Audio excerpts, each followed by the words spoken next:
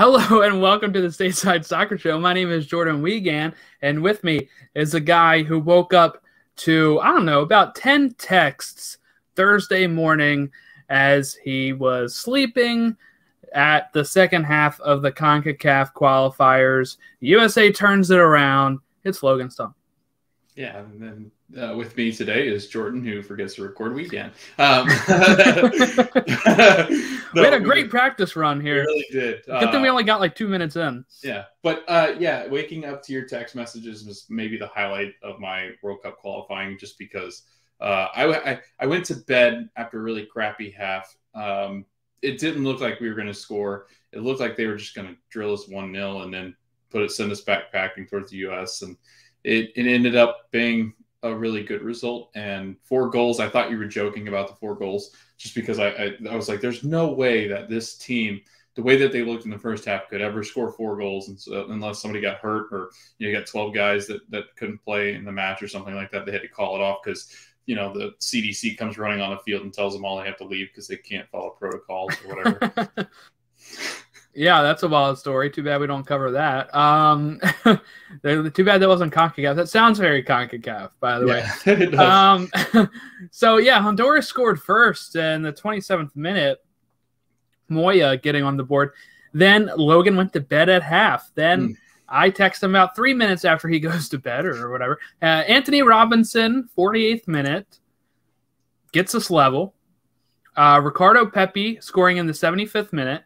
Brendan Aronson scoring in the 86th, and Leggett scoring in the 90+3. I couldn't believe it. There was a time where I was holding on hope for a draw. I'm like, 1-1, this is great. And you're like, man, I would love to get one more goal. And then the 75th minute, you get that, and you're like, okay, shut it down. Let's escape with 3 points. And then we're like, nah, let's score another 2 and just put it away. Especially like the Aronson one, I was like, all right, now that's really done. 3-1, we're good.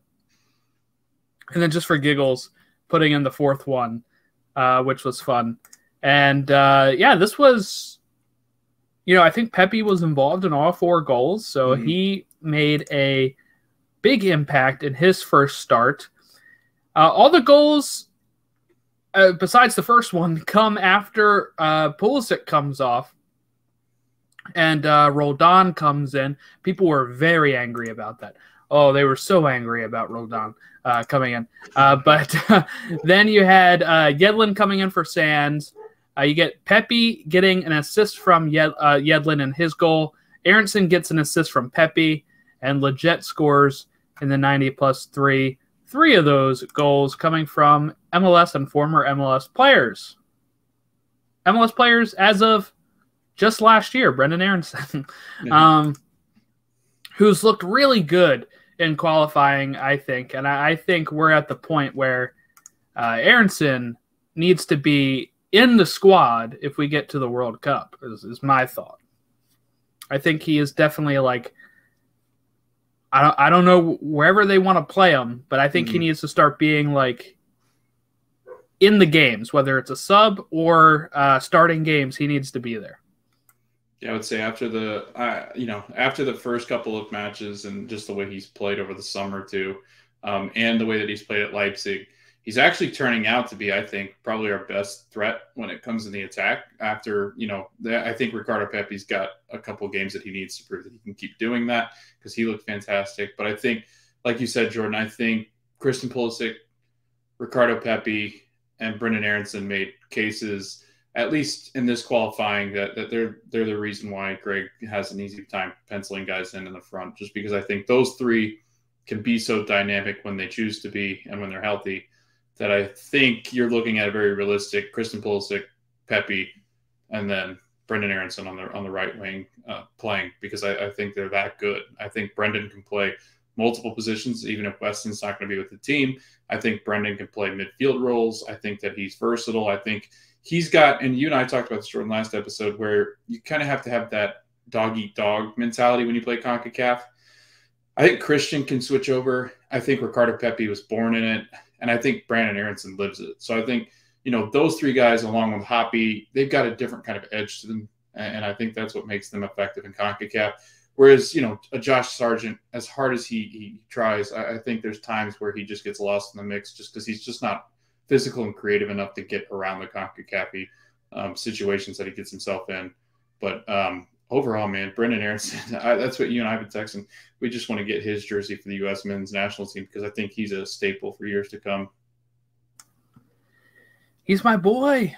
Philadelphia, right? Union. Your so other that boy played too. What? Your other boy played too. Yeah. He's been playing all right too. Yeah, he's doing okay. I think there were some issues with him, some of his style of play. I think what you'll see probably is Chris Richards, I would think. Yeah. Is probably further ahead than McKenzie at this point. He's getting time at Hoffenheim, and we'll see how it goes if he gets caught in October or not.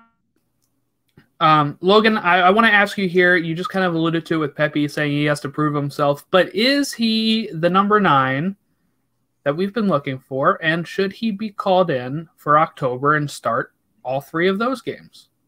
So when I'm looking at it, right, I'm looking at the idea that we need a number 9 that's not only goal-oriented, but he also needs to be able to create for his 2 wingers, just because I think Pulisic and Brendan Aronson are going to score, and whoever they put on the wings up there with them. I think that's been part of the issue is the United States has just been solely reliant upon like a Pulisic to come through, or maybe a DK when he's there to come through, or maybe even a Hoppy when he's there.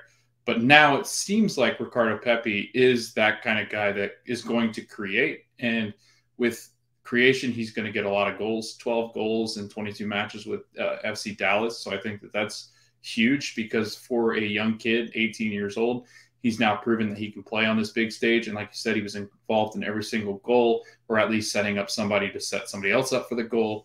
It seems like everything that he touched turned to gold, and I think they needed that. If you look at Ricardo Pepi and the way that he plays, he's goal dangerous in the box. He gets he gets on the end of balls that I think Sargent has a hard time getting to, that a DK has a hard time getting to.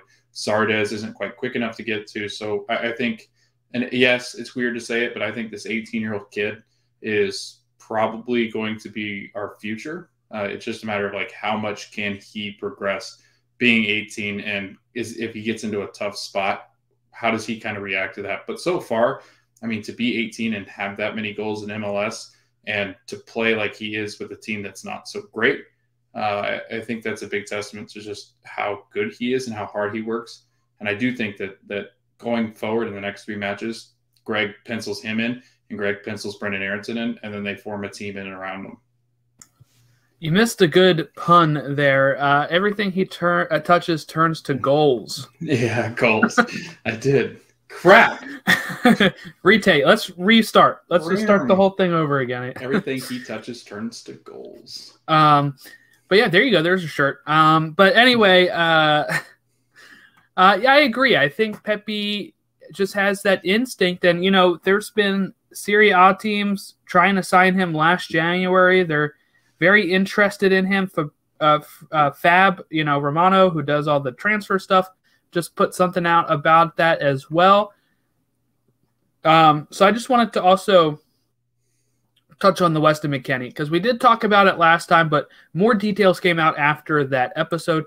Jeffrey Carlisle of ESPN.com put up, was able to actually get the info on what happened.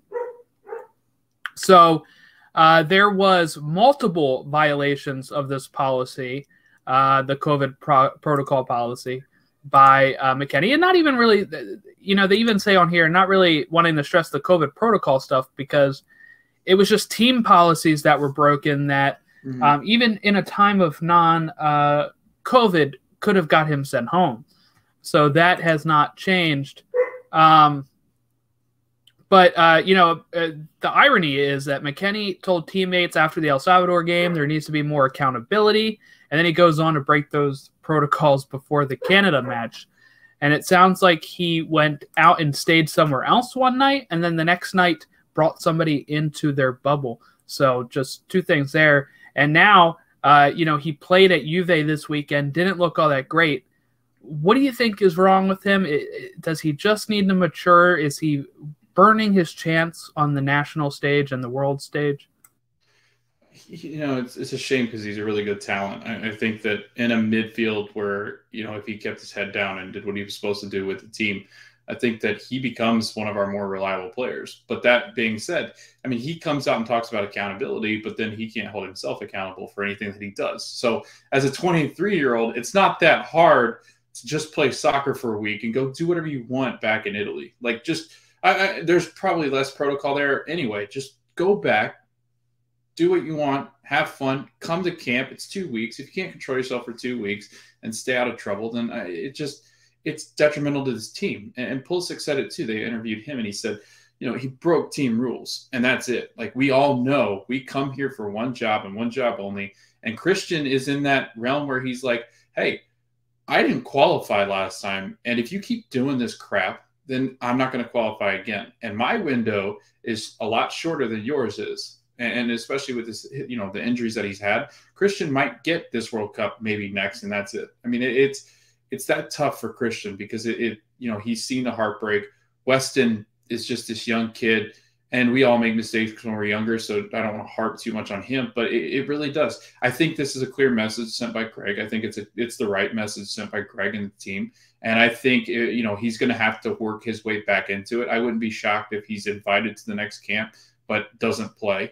I think there's a lot of things that are going to have to happen for him to get forgiven by his teammates. I think he's going to have to apologize multiple times. I don't think that they'll play him in this next window, maybe not the next or the following. I think that he's really on strike two. I think he jumped straight to strike two just because of the magnitude of him just his broken rules keep causing this team all sorts of problems and heartache. So I think that, if I was Greg, the next time he screwed up and after a long, forgiveness period, I think that you'll see Weston start to fade from a lot of places because I know Juve's had some issues too.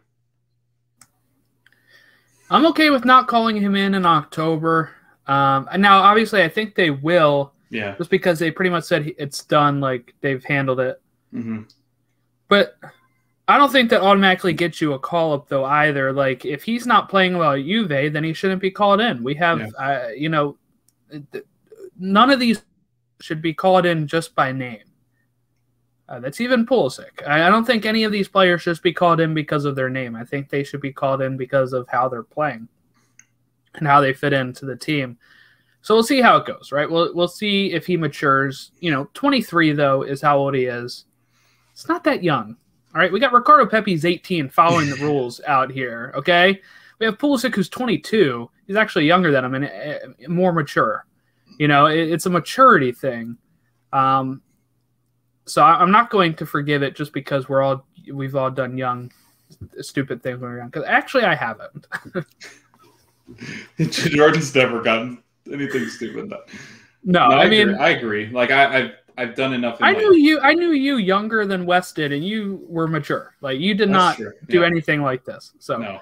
It's not that hard. Yeah. I might have called out of work one time.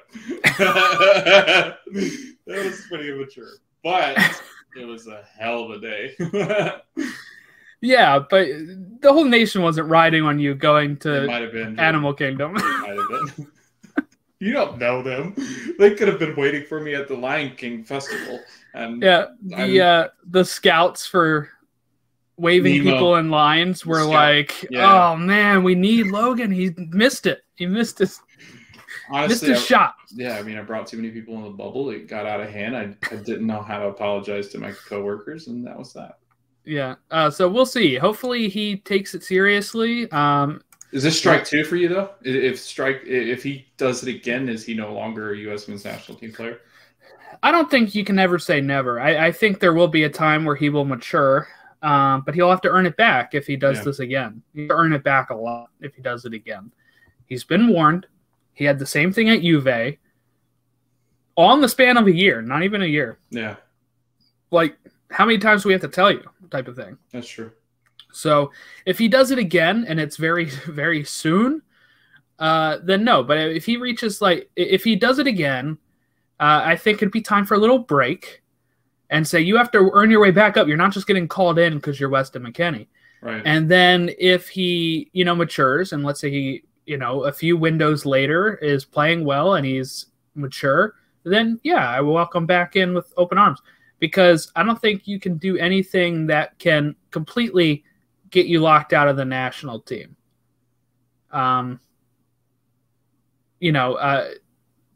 I guess unless if it's something really, really bad, Right. But if it's just these violations and, you're like, come on, you should be better than this, but it takes him a while to get to know it, then, maybe a year or two break. And then if you turn 26 and you figure out what you've done wrong, then you can come back. But if you're playing well, I'm not calling people in just to call them in is my main thing. In this qualifying window, do you think that Matt Turner did enough to solidify his spot? Or do you think he still relies heavily on Stephen? What I would do, Matt Turner would be number one. What Greg will do, he's very used to Stephen. He played with him at Columbus. I think that gives him an edge. And I think he probably would have played if Stephen didn't have back spasms. Yeah. Or a COVID test. I think he had both. Back spasms and COVID. Back spasms, So we'll see. But which we didn't talk about on here, I don't think. Stephen just signed a long-term, Ederson just signed a deal with City until 2026. Stephen needs to probably move out of there, I would think, by next summer, because I just don't see how he does get the number one spot if he's not playing. Because Matt Turner probably staying at the Revolution. He's going to be playing all the way up to the World Cup next year. He'll be probably in great form, while Stephen is, playing FA Cup or, Carabao Cup games, and that's it. What's your thoughts as a City fan? Because we don't talk about it much on this podcast, but you are a City fan, so you have Stephen there. But what's your thoughts on that whole situation? Yeah, I mean, I personally think that Stephen should move, just because I think that Ederson is not going to sit at all. He rarely sits. The only time he sits are those early FA Cup games or the Carabao games, games that don't really force City's hand. So I think that he gets 2 to 3 starts, and then whatever they do in Champions League really depends. And he'll start some games there if they get some points and are ahead of the group. But I think you're right. I think if he wants to be the number one for the U.S. men's national team come November of next year, there's no way that he should be at City, especially going into that fall stretch when it's time to start winding down. One, because it's going to be a really hectic time of year. So all these guys are going to be going out on international duty. Maybe he gets some matches in here and there with some other clubs when he's, maybe sold over the summer. But I don't know. I don't know what you do at this point, because I don't think he'll move in January. So that leaves him over the summer. And then the next matches that he'd be playing would be August. So, maybe he gets good reps, but I doubt it. Coming into a game is a whole different beast, because it's just not game speed when you're out there playing with your own team. Yeah, that's the thing for me about Stephen. I want to see him do well, but I think he could kind of pull a Tim Howard. Tim Howard was a Manchester United goalkeeper, went to Everton, started playing all the time, became great. That's kind of what Stephen needs to do. He's a backup City goalkeeper, needs to go to a Premier League team that can use him, mid-table, bottom, whatever, wherever he's going to actually play and be able to make a difference. And then he'll be ready to go for World Cup, because like you said, the bad thing is waiting until summer, is he has to find a situation, and then he'll only have August to November to really not. So that's the bad thing. He would have to lock down a starting spot in that short of a time span. So he'd have to be going somewhere that he knows he's going to be able to start. And I just don't know where that would be right now. But Arsenal, they just collect goalkeepers for no reason. I'd feel really bad for him if he went to Arsenal. Yeah, you would. My dad would probably be a fan of that, though. Yeah. But yeah, Mexico and Panama drew 1-1, and Canada beat El Salvador. And I saw a lot of people saying, that's what we should have done in El Salvador. They were at home. Yeah, I was going to say that's different. It's a whole different story. And we look good in the table, though. I'm actually very tired of people also saying that they don't care if it's a home or away game. We should be able to stomp these teams. It's just so different. I get it. We just did it against Honduras, so that we usually don't, and that's what made that day so spectacular. But I don't know. There is a difference between home games and away games, and the fields or the conditions. And guess what? I think 5 points is good for this window, especially after how it started.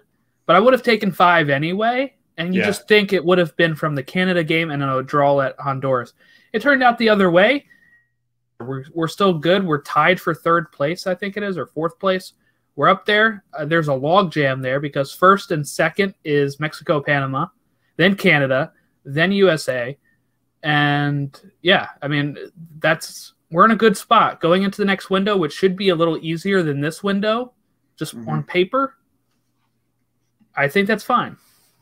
Yeah, and Mexico has a tough one because I know Mexico. They haven't been great either. Yeah, Mexico plays Canada at home, but then they have to go to Honduras, where we just won, and play a good team in Honduras, and that's a match that they might drop. So like that they've got a tough schedule. I know Canada's got a relatively lighter schedule, tougher schedule this time around too.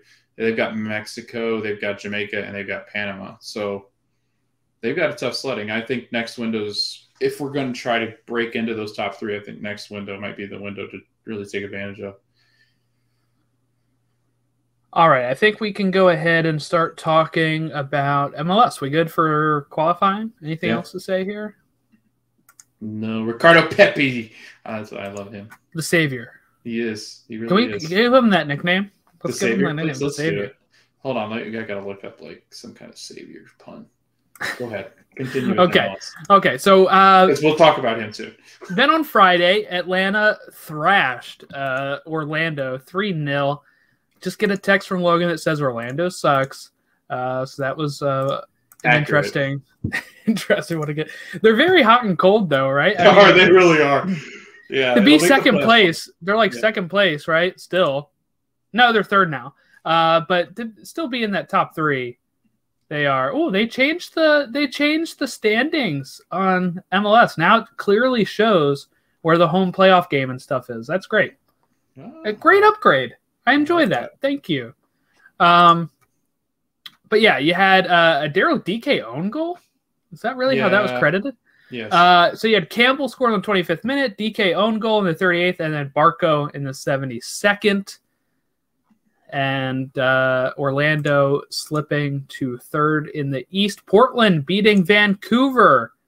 They lost to Vancouver week 1. Let's not forget that because we were all like, what? Vancouver beat Portland? That's crazy. And then things have kind of shaken out more or less how you would expect with Portland above the playoff line and Vancouver below it. But they get it. Portland gets the win in the 66th minute, an own goal from Veselinovic, if I said that right.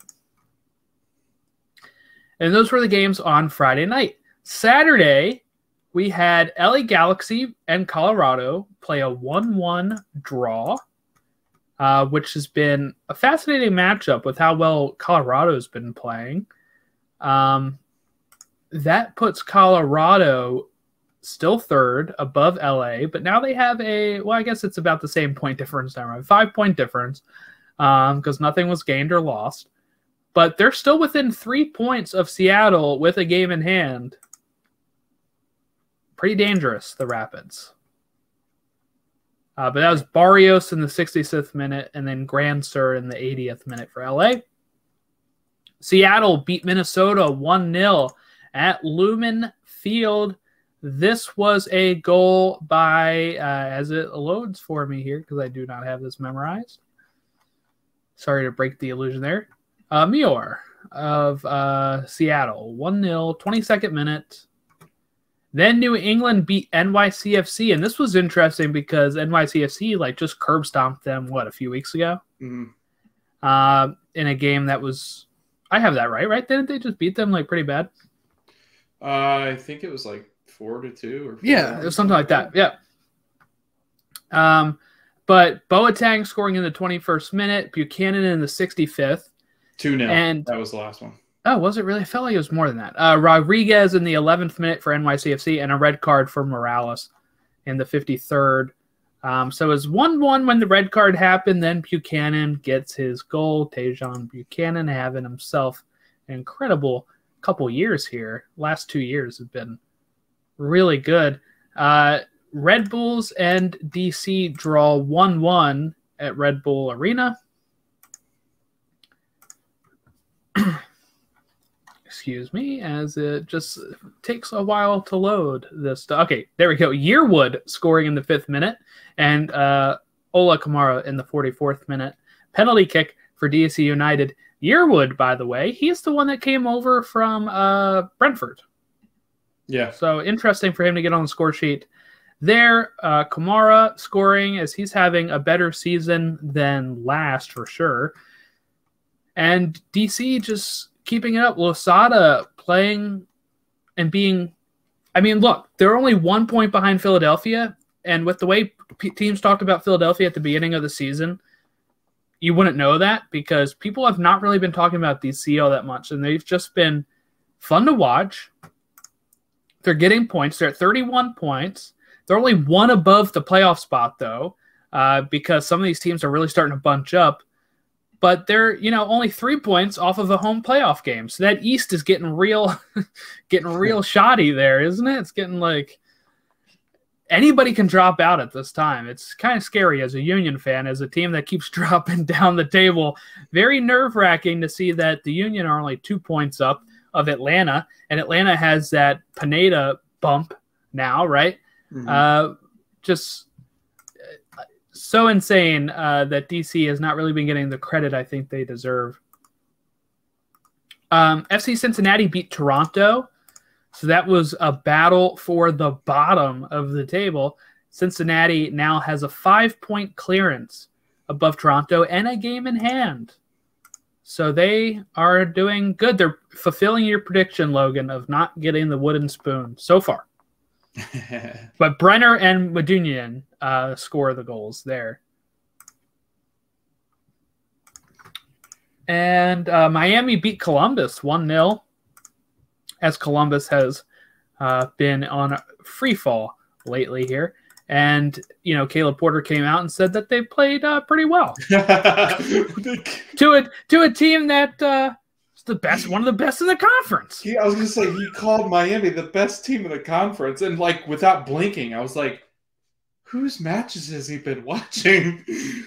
I'm pretty sure that he's been watching, Inter Milan and going, oh, wow. Just confusing him, yeah. Yeah, he's like, wait, when did Ibrahimovic start playing for Miami? That's 12 DPs. Yeah, Gonzalo Higuain scoring in the 16th minute. Columbus. Did you see why he scored? Huh? Did you see why Gonzalo scored? No, what do you mean? His daughter told him that he was going to score, so that's why Gonzalo scored. Oh, really? Yeah, he goes, well, if he could just turn it on like that, where's that been? Have his daughter tell him every day. What is that? She's probably the worst cheerleader ever. This is the first time she's come up to dad and gone, dude, score.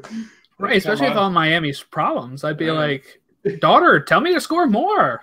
Yeah. Montreal lose to Nashville. Walker Zimmerman scoring in the 66th minute to give Nashville and propel them to second place, where they now sit, and they're 3 points clear of Orlando, and actually only 14 points short of New England,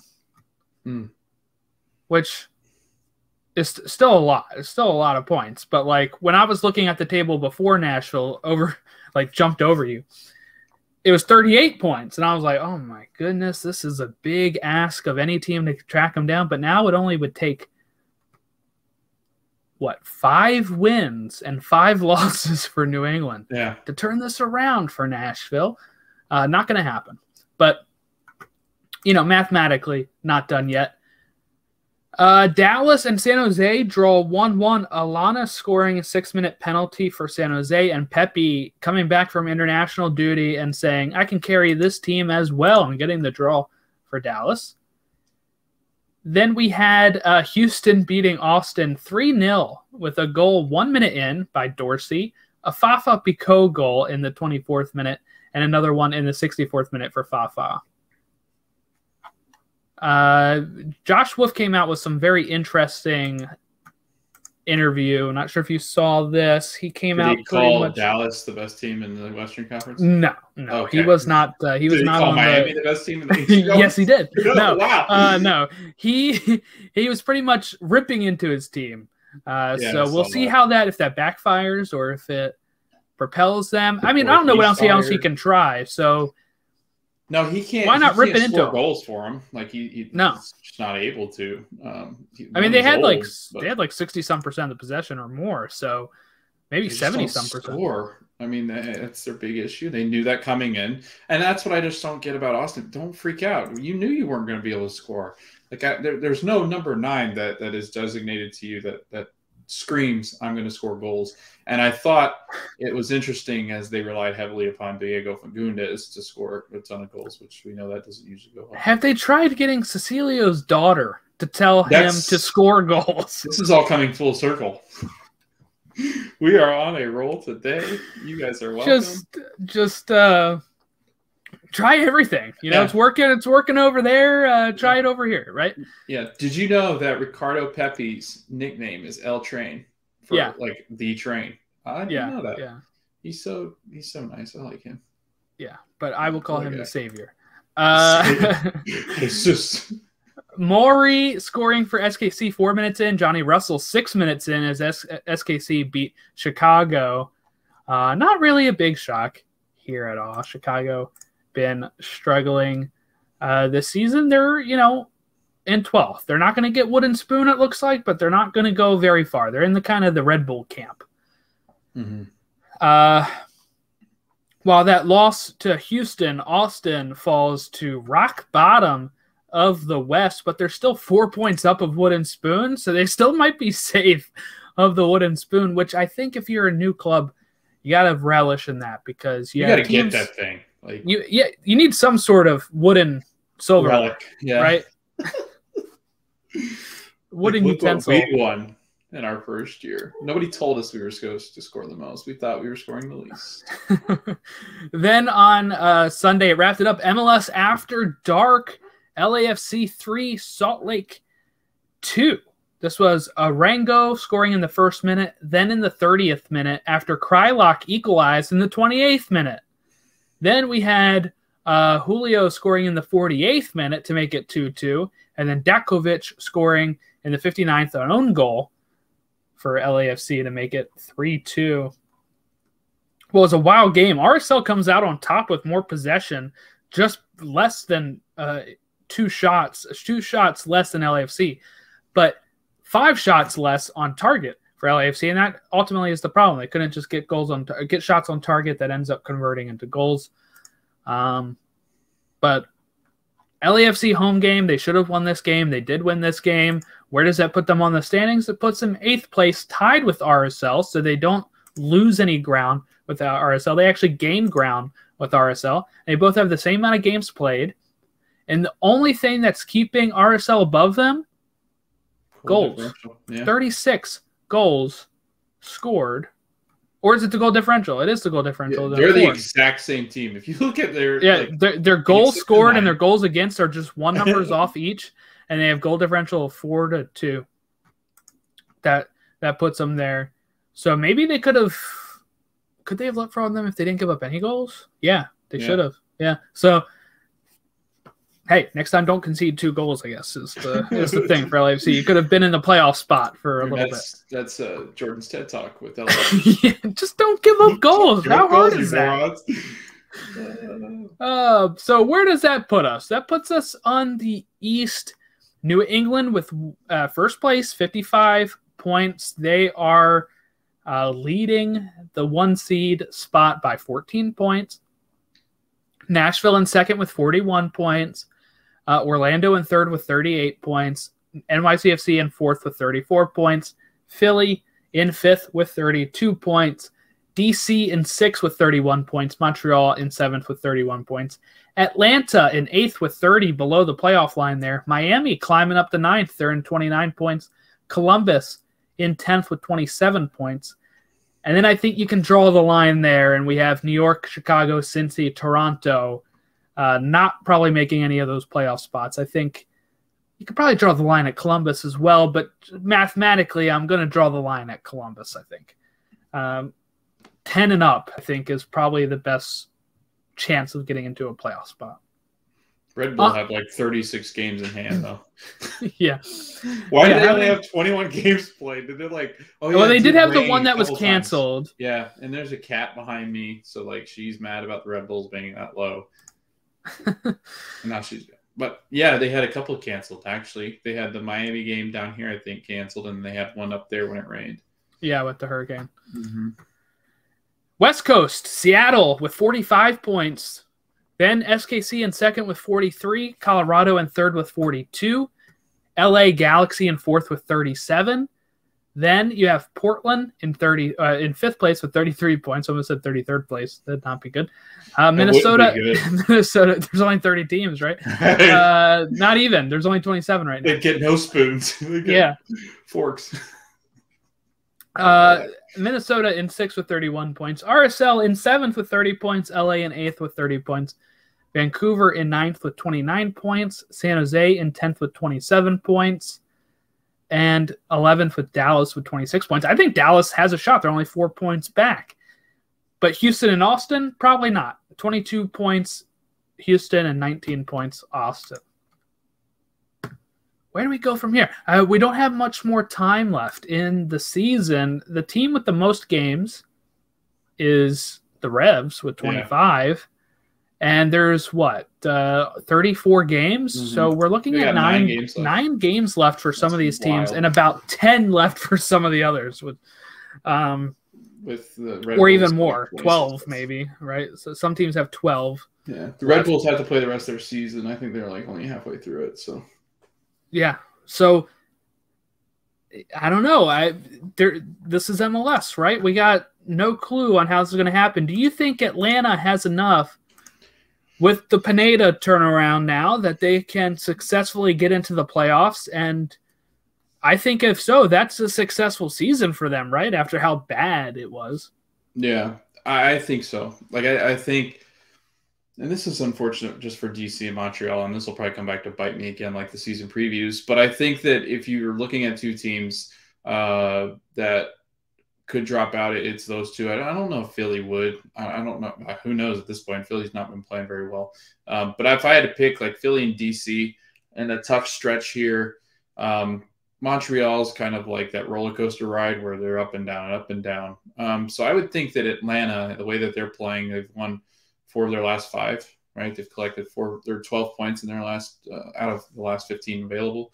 That's a really good stretch of games. So I think that if anybody, I think it might be Atlanta. And I see now maybe why they called it Miami the best team, because they've won quite a bit lately. But I think that Atlanta, out of all those teams down there, I think they, which is crazy to say because of how badly we talked about them a couple weeks ago, I think that they're the most realistic shot. And when you have Joseph Martinez playing up at the front, I don't know, I don't know who's going to stop him if he does get hot. So it's a matter of time before I think Atlanta moves its way up into the Eastern Conference playoffs.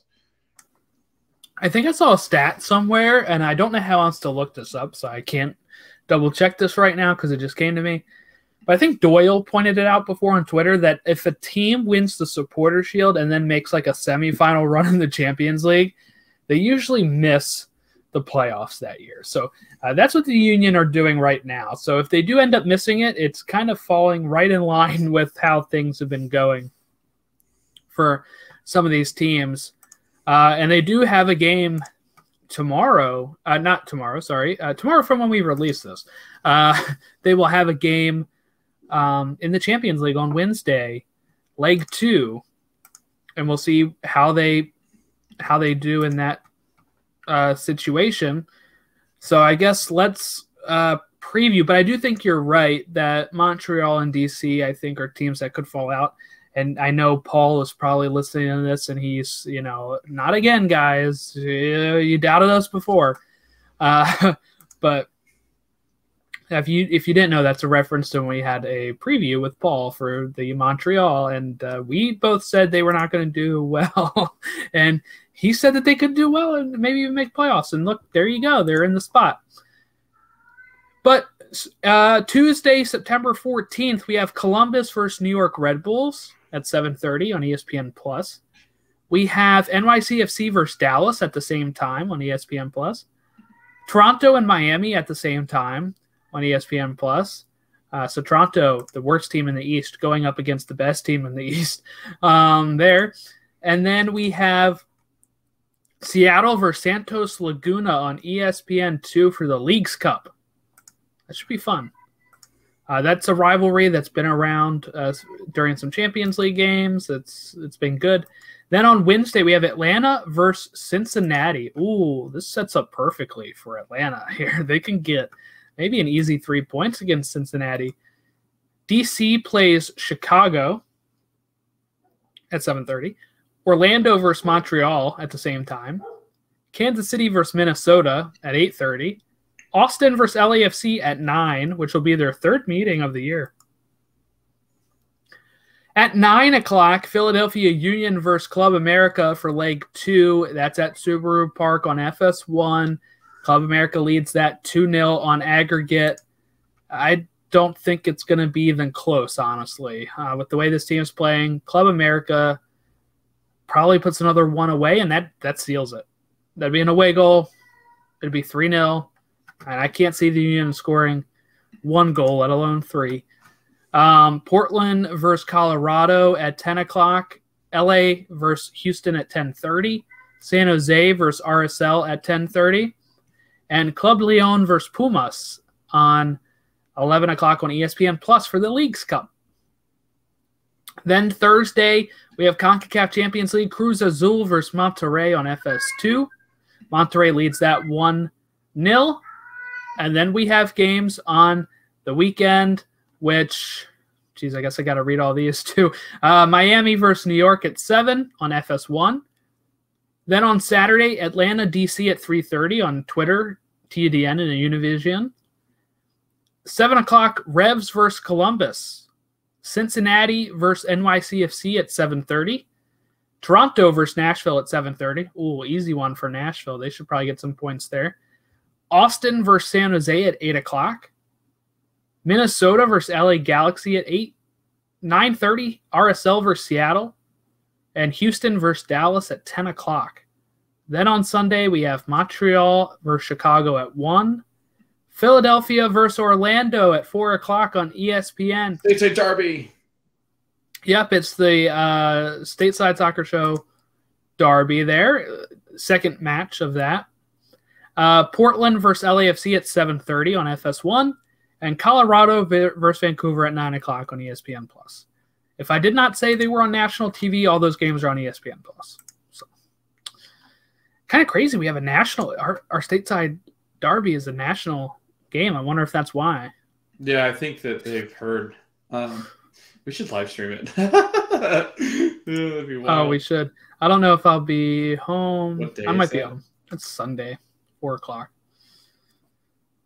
But yeah, lots of stuff going on. It's so insane to have the Union on national TV. We never are, so that's a nice little pickup there. But yeah, so that sets everything up there. A little shorter show this week, I guess. But Logan, anything jumping out at you to talk about before we head out? I think Nashville looks really good. We talked with Jamie Watson, and we talked about the fact that this team looks special. Hani Mukhtar has 10 goals, 8 assists. So that's a team that I think is one of the only teams in the East right now that's playing well enough to dethrone New England when it comes to playoff talk. I know we've got about 9 to 10 matches roughly. So, there's still some time. But I think right now, if you're talking about form and you're talking about a team to be reckoned with, I know Nashville is a team that I would be looking at as far as the East is concerned. I think NYCFC, Orlando, and Philly have kind of struggled here. It's been a very hot and cold season. There's times where they've looked good. Philly started the year really well. Orlando started really well. New York started really well. And then they kind of went into this weird funk. They've dropped points when they shouldn't have. MLS'd it. And then, I think it – but seriously, if I'm looking at a team to beat, I think it's New England. And then it goes maybe Nashville and Colorado. So I think that those are two teams, at least in the East and the West, that look like teams that are up in the eyes of the contenders for MLS Cup, and I think that I think over the next couple of weeks we're going to really find out how good these teams are. All right. Well, what I want to say is we are kicking off, if you like baseball, a baseball podcast. If you're watching the video, you might have seen the logo behind me here. I have a sweatshirt with it on. The Extra Innings Baseball Show.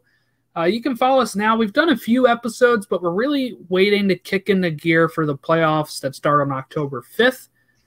The way we came about this, Logan and I were like, hey, do you want to do, triple the podcast come March and really not have any spare time to do anything else? And we said, yeah, why not? Let's do it. So that's what we're doing. And if you want to follow us, go check that out because it's going to be fun. We've done 3 episodes, just like a get to know us and like collect stuff we collect. And I forget what the second. Oh, my Hall of Fame trip that I took. Yeah, just so if you're if you're a soccer and baseball fan, check that out. But other than that, I think that is about it. All that I really wanted to say there. If you want to follow this show, all that is in the description of the podcast, but it is also at Stateside Show for pretty much anything. Twitter, Instagram, Facebook is Stateside Show is the handle for that. Email us statesideshow@gmail.com. And we will catch you all next week to break down the midweek and weekend action. And I will probably cry over the Union getting knocked out of the Champions League. And that will all be on air. Yeah, and get knocked out of the playoffs. Why not? Yeah, just rip the Band-Aid off. But thanks for listening and have a great rest of your week.